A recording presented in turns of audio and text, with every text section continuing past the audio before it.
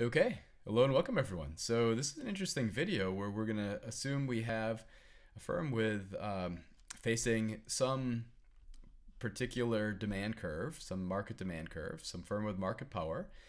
We're given the price elasticity of demand, we're given a marginal cost, and we want to find the profit maximizing price per unit. So suppose we have the following setup. Currently the price elasticity of demand is going to be absolute value of epsilon is equal to 4/3, and the firm produces at marginal cost of $1. We want to find the profit maximizing price per unit, and we want to know what effect do we expect on the price elasticity of demand over time if rivals enter, because we're assuming we have market power. So what happens with entry? Well, you should be able to answer the second one pretty quick, right? We would expect with entry, demand's going to become more elastic. Right? We're going to have demand more responsive to price. Why? Because customers are going to have additional options. One of the kind of key determinants of price elasticity of demand is the availability of substitutes. More rivals means more substitutes. So we'd expect price elasticity of demand is going to rise. It's going to be something bigger than 4/3 over time with entry.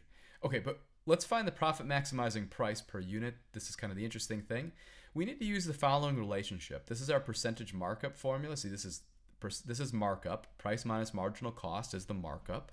Markup is defined as like price minus marginal cost.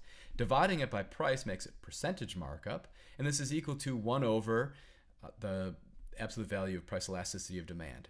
Now, sometimes I like to write, rather than epsilon, I like to write eta. So 1 over eta. So you might, depending on how I've approached this, you might be more familiar with this version of the formula.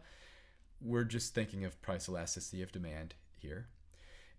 Or we might actually see this version of the relationship. So price times the quantity, 1 minus 1 over the price elasticity of demand and absolute value is equal to marginal cost, right? This is marginal revenue, MR equals MC. So it kind of depends which version of the relationship you'd be most familiar with, depends on kind of how you derive it.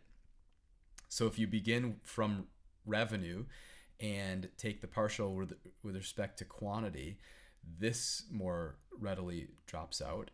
And if you take the partial with respect to price, this more readily drops out.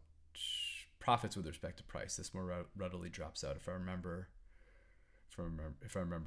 how I've done this. Anyway, so right.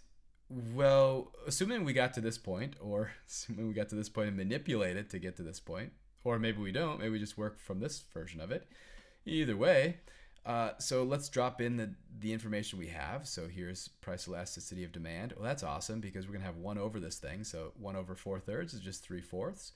Marginal cost is just 1, so that's great. So actually kind of just staring at this, P minus 1 over P is equal to 3/4. Yeah.